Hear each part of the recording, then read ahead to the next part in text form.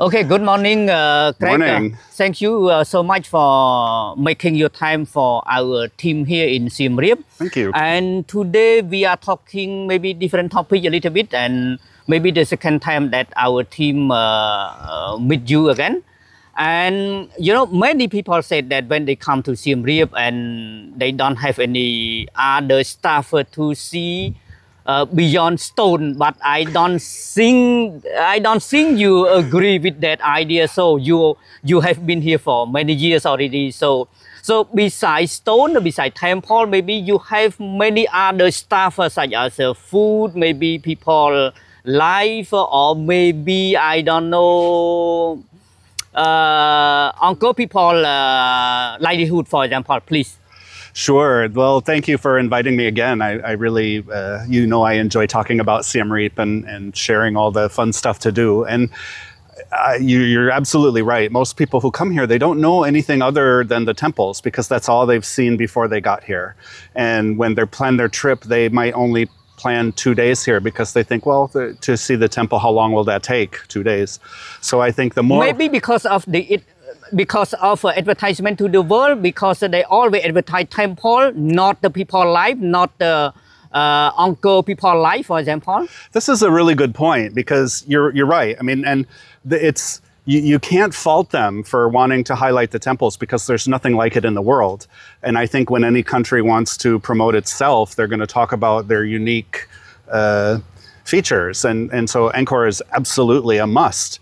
But there are so many other things, and people have to understand what other things there are to do here when they're making their planning. Yeah. So, you know, the more that all of us, and I think it takes an effort from everybody. I think to expect to just wait and say, okay, the government has to do it or this person has to do it, just do it. You know, we all can play a part in that. And I'm very happy with what we do at Phare Circus is that we don't just talk about the circus, we collaborate and we promote the destination. We've done a lot of destination marketing activities. So yeah, I have been here a while, about going on almost 13 years. And 13 years. Yeah, not 30. Maybe soon, you know, that's a possibility eventually. But and yeah, you know, the food obviously is attractive, and which is an interesting thing. I don't think the world knows about Thai food. They know about Vietnamese food because I think there's a lot more Thai and Vietnamese who have emigrated to other countries. So you see a lot more of those restaurants. And Cambodian food. Yeah, but they don't know it because there's not a lot of Cambodian restaurants in other countries. They don't know it well, or they know it less? They don't know it at all. Oh. You know, unless you live in a place where there's a Cambodian community. So for example, in America, there's a large Cambodia community in Long Beach, in Lowell, Massachusetts. And in those kind of places, of course, there's Cambodian restaurants. But here? Well, people have to find out about it. And there's some really interesting, I'm not a foodie per se. I mean, I eat too much, if that, but you know, you have some really interesting celebrity chefs now, like Chef Nak. Oh. You know, she's been written up in New York Times. Has award-winning books. So that's one way that you can get the message out about Cambodian food. And then you have like Chef Sopek down in Phnom Penh at Villa 5 Cuisine. You have to eat there if you haven't yet. It's fantastic. So the more that those kind of restaurants and chefs are talked about, the more people will know about Khmer cuisine. I think it's unfortunate, and it's makes me a little bit sad that most foreigners, when they think of Cambodian food, they think of shock cuisine, like, you know, spiders and bugs and stuff like that. Yeah. That's not attractive. Okay, it might be novelty, you know, so maybe when they come here, the tour guide takes them to the tarantula village or whatever. Yeah. But, you know, people who travel for food want to know what the more delicious cuisine is. Yeah, the specialty of Cambodian food. And for you, it means it's very hard for tourists to find out the Cambodian, I mean, purely Cambodian cuisine, or? It takes some effort, I think, for visitors to really discover the restaurants. And there are some tour operators who do foodie tours, which I think is great. Some of them will take them out to the street food night markets, like on 60 Road. I think that's fantastic. As a visitor, that's a very unique, exciting experience to have that kind of food. Personally, I'm not interested in eating spiders, so that wouldn't attract me. But things like those kind of foodie tours to go to street food. At Phare Circus, we kind of realized that street food is an attractive experience for visitors. You think of a place like Singapore. You know, Singapore's world famous for the street food. Taipei, also very famous for street food. People don't know that there's some great street food experiences here. So back to your question or your answer, it means Siem Reap has Siem Reap has a lot of street food, has a lot of Cambodian food, or maybe we do not advertise or well, we do not communicate to the world well. That is why tourists do not know, or it's very difficult to tourists when they come to Siem Reap find out the Cambodian cuisine. So what is the point? Well, I feel generally there's an under appreciation for the importance of marketing. That you cannot just open a restaurant and expect people to show up. For example, you have to get the message out about your restaurant. There's so many ways to do it. You can do that with advertising, you know, but advertising can be expensive. You can do that by attracting media. You get earned media and people will talk about you and write about you. And there have been some good stories in international media about dining opportunities in Siem Reap. So that's a great way to do marketing. But we all have to do something to get the message out, to let people know about those kind of restaurants. It's not only spiders. Yeah. So it means Siem Reap has a Khmer cuisine, but the Khmer cuisine, is not communicate well to the world. No, right. I think we can do a lot better job messaging. You know, like the Kim San twins who opened the Embassy restaurant. Now they have a new one around Pub Street called Amok. Okay. And, you know, I only knew about it because Chef Nak was in town. We went out to lunch there. But it's a fabulous place. So, you know, how can we let more people know that that kind of restaurant exists? So not only Khmer cuisine in Siem Reap, there are a lot more, foreign cuisine, which are very special to tourists, domestic tourists or foreign tourists, international tourists. Is it right? I think that's interesting because, you know, Americans are always blamed when we go to other countries. We always want to have familiar food to us, right? So maybe we seek out American restaurants. I think that's kind of true for a lot of nationalities. So when they started talking about the India market coming here, you noticed around Siem Reap a few more Indian restaurants opened up. Yeah. So there's that. There's a fabulous Georgian restaurant. Unfortunately, I moved to Phnom Penh, but that was one of my favorite restaurants. Lots of Italian restaurants. So I think for a French restaurant. Sure. Yeah. Abacus, Thai. So I think for somebody who wants an international food experience, Siem Reap can offer that too. Yeah. For me personally, yes, I seek comfort food when I travel, but I also want to experience something genuine and authentic. So food can be for you, can be also tourism product, and also that food can be the adventure of tourists also. They want to adventure for food or not, young tourists, for example. Oh, no, I think people of all ages, cuisine is a motivator for travel and how they pick their destination. I think, of course, that people travel for many reasons, right? Yeah, not some only of them food, want adventure, some of them want relaxation. But sometimes they adventure for food also, and they try food, because Cambodian spider or something, they just want to adventure also, not the adventure on the mountain. I think overall, okay, so beyond food, a lot of people, when they travel to another country, they want to experience that country. So what do you think about when you think about what is a country all about? And food is a big part of that. Daily life is a big part of that. Art and culture is a big part of that. So I believe that that's a strong motivator for a lot of travel. Yeah. They want to experience the local community. And I think Cambodia especially, when people come here, they understand they're coming to a place with a very rich and long history. Yep. Some of it tragic, some of it beautiful. But they want to experience that. So I think food fits into that. I think arts and culture. So around Siem Reap, there's so many new art galleries opening up. And I think that will be really interesting because, of course, you know better than I do, the pre-Khmer Rouge art was flourishing here. Performing arts, visual arts, all of that. Mm-hmm. And then it kind of got decimated. It's coming back. Yeah. And I look at that. I'm not an arts person per se. I'm a tourism person by trade. But I recognize that that's really cool. Yeah. You know, that people are expressing themselves and they're presenting their culture to anyone, the public, the local, international, whatever. So, yeah, I think to experience the real life of what's happening in the country that they visit is important. Food is part of that, art. Yeah. Talking about Siem Reap, you know, I have observed that there are many seasonal fruit, for example, such as traditional fruit at Angkor, or maybe mushroom taken from Angkor side or something. So there are many vegetable, traditional fruit, seasonal fruit. You think it could be a very good product for tourists, or? Yes, I think, you know, any kind of, whether it's prepared meals or whether it's fruits and vegetables found in nature, I think all of that can be of interest. We were out at Kampong Phluk last week for the holiday, and, you know, we went through the flooded forest, and, you know, you're going to see things that are unique to the floating village. You know, of course, coconut trees are not unique to that, but you know, when a visitor goes out there, they can enjoy a fresh coconut. They can see the fish, you know, that the locals eat. Have you ever experienced a mushroom from Angkor Archaeological Park? Honestly, no.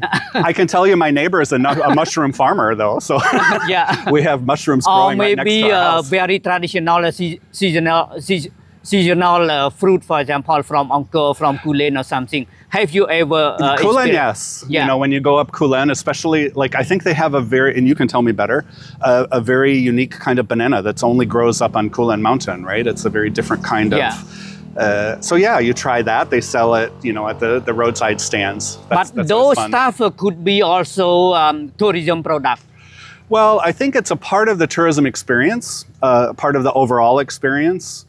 You know, I'm not sure how much people will travel just for that. Yeah. But I think if it could be a complimentary stuff. Absolutely. I think, you know, present Cambodia as a whole. Yeah. You know, what is Cambodia about? What is Cambodian life about? And it can be about food and art and you know, now I remember when I lived in Phnom Penh, it was really kind of fun walking along the river in the early evening, and you just see lots of community get together down there and do their exercises, and the young people were doing group dances. That was back when Gangnam Style was really popular.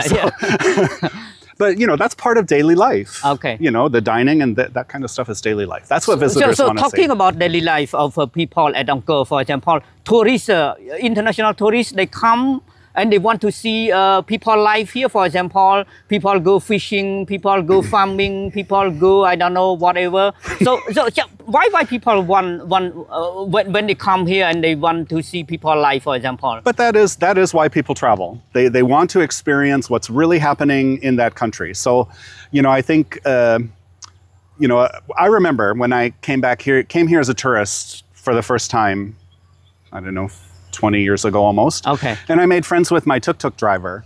And, you know, he said, hey, do you want to go out and see my village?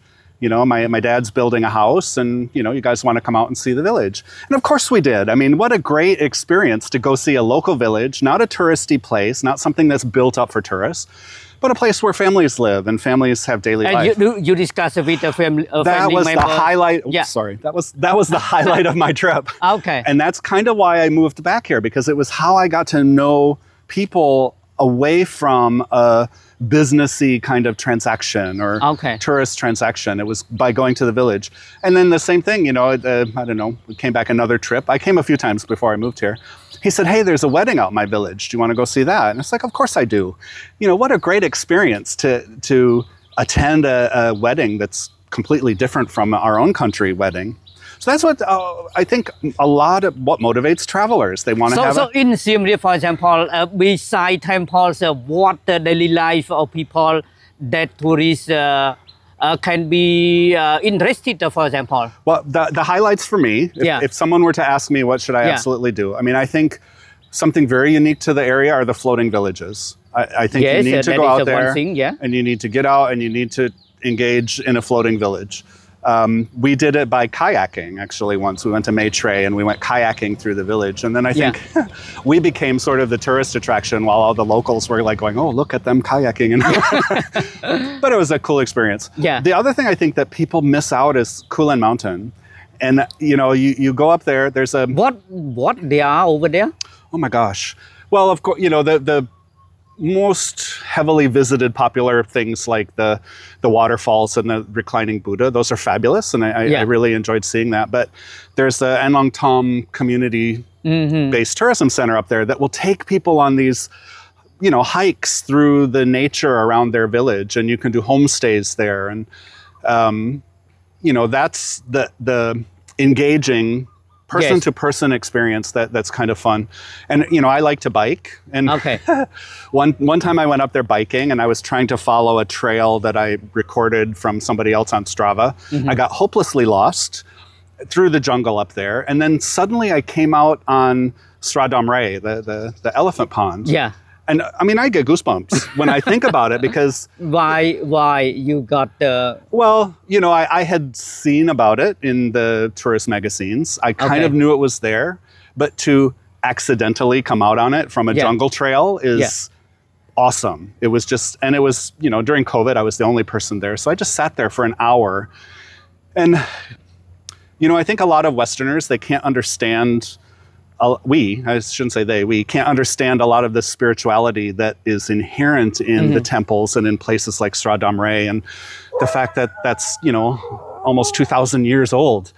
And so we feel something, you know, when I go up there, I could just feel something looking at those carvings from the 800s and imagining how much life has happened in that area. During that time, yeah. Oh, and since. I mean, you know, it's got such a long history.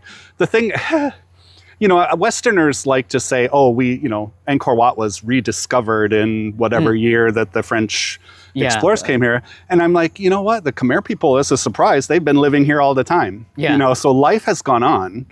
And for me, it's kind of fascinating to imagine what that was like. So when I still bike the trails in Angkor Park, that's another thing I think people don't know is there.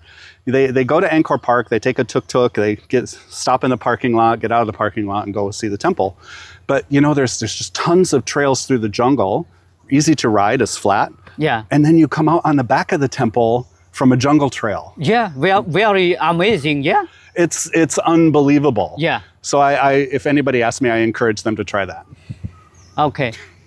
So beside, for example, beside Kulen, when you go to each village in Siem Reap, for example, you recommend tourists to see what? To talk to people, to see banana tree, to see Cambodian forest, or what? I think, you know, this is a hard place to do things like that on your own. I think, you know, there are tour operators or even the tuk-tuk drivers or whatnot that can take people out there. So you need to... you know, we can do a better job of making that happen. But there are tour companies that do that. I'm sidetracking a lot. But there's a really great book by Elizabeth Becker. She wrote called Overbooked. And Overbooked. Overbooked. You know, some people worry about over-tourism. So she examined tourism in several countries. Cambodia was one, but France was another one. And like you can imagine when people go to France, what do they want to see besides Eiffel Tower, right? So Eiffel Tower is their Angkor Wat. But you know, visitors that go to France think, okay, cheese, you know, or farms or stuff like that. So the French, they just want to see other things also. Right. So the French government, they said, okay, so if we support the cheesemakers and the farmers, it's good for them.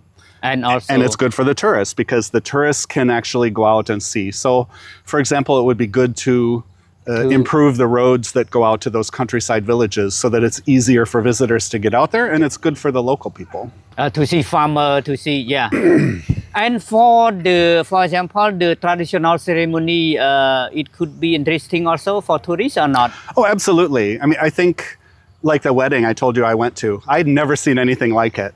I mean, I just thought, oh my gosh, they have to change their clothes so many times, but I mean, that seems like a normal thing. If you're a Khmer, that's just what you do. But for an outsider, you look at that and you think, well, that's really different. So that kind of thing. And another thing that is interesting are things that happen at pagodas, to go and get a monk blessing. We don't have that in our country. So if we come here and we can experience a monk blessing ourselves, that's a fabulous experience. So it might seem simple to a Khmer person because it's just part of the daily life, but to a visitor, that's unique. And that's what they would want to have, experience. That what you told me is for the daytime, for example, if at the night time, what can we do in Siem Reap, for example, or maybe the outskirts of the city? That's a really good question. And I have to confess, I'm not a big nightlife person. When I was younger, maybe, but now I don't so much. But, when visitors come to Siem Reap, the nightlife that most of them already know about is Pub Street, right? Everybody knows Pub Street. What they don't know is that there's a lot of interesting spots that are opening up in different areas around town. So you have what, they're calling the Wat Bo community. And you have, the new sort of... What it has at a Wat Bo community, for example? That's a good question. Yeah. Yeah, no, there's some really interesting pubs, cocktail spots, restaurants. Some shops are opening up there. So, that's kind of like for the person that wants nightlife, but they don't want the overwhelming maybe nightlife of Pub Street, they might go to Street 26 and to Wat Bo neighborhood and go to places like Stewart on 26 or Miss Wong or something like that. And they can have a more unique nightlife. There's some of the tour companies do foodie tours at night. So you have Taste Siem Reap or Adventures Cambodia that does foodie tours on a Vespa. I mean, I think that's a unique way to spend an evening in Siem Reap that's not just a bar on Pub Street. Phare Circus, of course. Yes, we need to come, yes. Well, Phare Circus, you have many programs at night or? Well, our main show is 8 p.m. every night. So we have a street food experience before that for a couple hours. People can go. In the court of Phare Circus? Yeah. We used to have just like a normal restaurant, sit-down restaurant type thing. But during COVID, we started to think, well, what do local people and expats enjoy for a dining experience? And I thought, okay, well, street food. So we talked to our service provider and we said, can you do this? Could you set up some booths around different spots around the cafe area where the visitors can kind of go, like they would at a night market or a street food place. So it was so popular, we kept it. And it's been really popular with visitors because maybe they feel nervous to go to a real street food night market, but they're okay there because they feel they're in their comfort zone. So we have that. But there's other really great night performances that people can see. Like people should absolutely see an Apsara show. I mean, that's a classic traditional performing arts. And, the Apsara Theater over there in that, I think it's... Or maybe Khmer martial art such as something. Sure. Yeah. And Bamboo Stage, I think, is Bamboo Stage, yeah. With the shadow puppet and stuff like that. Puppet, yeah. So there's all kinds of things to do at night. Yeah. For every age group. I mean, you don't, if you're a party person, then go to Pub Street. If you want something a little bit more subdued, go to Wat Bo area. If you want live performances, you've got Phare Circus, Apsara Theater, all kinds of stuff. Okay, my last question to you, Craig. People always say that when they come to Siem Reap is the place where it could bring tourists, bring us to the past 1,000 years ago and to the modernity. It means a crossroad between the past and the present, or maybe the future. What do you think of? I think as a visitor, somebody from another country, the first thing, because it's the only thing they know, is the historical culture. Where I think Khmer artists are playing a role is they're taking creativity and creating a more modern kind of art form. And I think that can be, if you're a traditional person, I think there's a feeling here that people want to preserve the traditional culture, which is very important. But the more that artists the more the artists have the freedom to create, then you go into a new, completely different kind of mindset, or you know. And I think Cambodians have such a long history of art and culture. It's a very natural progression to take it into modern art forms. I think they moved to Phnom Penh. The new Cambodian artists are contemporary dancers. I mean, that's a new, modern, contemporary art form. I am not a fan. I guess this is maybe my own personal bias. Yeah. I think it's much more interesting to let Cambodia be Cambodia. I wouldn't. What do you mean let Cambodian be Cambodian? I think sometimes people push modernization for the sake of modernization. Okay. You know, not that it really necessarily makes sense. Okay. But because that's just what some people think should happen. And, you know, I'm not young. School was a long time ago, but there was something that stuck with me on this topic of development. Yeah. How there was a study in a developing country that was primarily agriculture, so there are some parallels. And they said, how can we modernize it? How can we? Okay. So they thought, okay, well, let's introduce tractors and farm equipment. Well, the problem with that is nobody has money to buy it. Yeah. So then but what they have is a lot of labor. They have a lot of farmers. Yeah. But now they're replacing farmers with machines. Yeah. So that's not good. Yeah. So I think here, let it evolve. Okay. I think, you know, the contemporary culture is happening. Okay. Infrastructure could benefit from more modernization. It would be great to have like a light rail from here to Phnom Penh. That would really help visitors get back and forth. Just to be concise a little bit, maybe my question was not very appropriate to your answer. And my question was that, for example, when tourists come here, they feel, okay, they went to the past 1,000 years ago, and then they can experience nightlife at pub street as a modernity. So it means across, when they come here, they experience both things, the past and the present. So that idea, you think it's, yes, you agree with that idea with tourists? There is a wide variety of experiences available here. And it can be from nature to arts and culture, to food, to nightlife. Yeah, nightlife. You know, another thing that's really popular here are spas, because people can get excellent quality spa at a fraction of the price they're going to pay in their home country. And it will be the top level experience that you would get anywhere. Hotels, you have such a wide variety from, you know, small boutique hotels to very contemporary. From traditional to modernity. Yeah, you have very contemporary, like Park Hyatt is, you know, super contemporary. Yeah, so there is a wide range.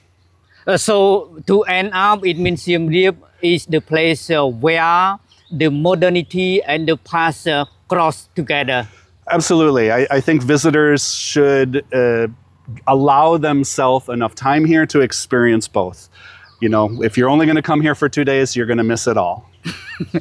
Thank you so much, Gregor, for your insightful idea. Thank you so much. And thank you for giving me the opportunity to talk about it. Okay, thank you so much, Thank Gregor. you. Thank you.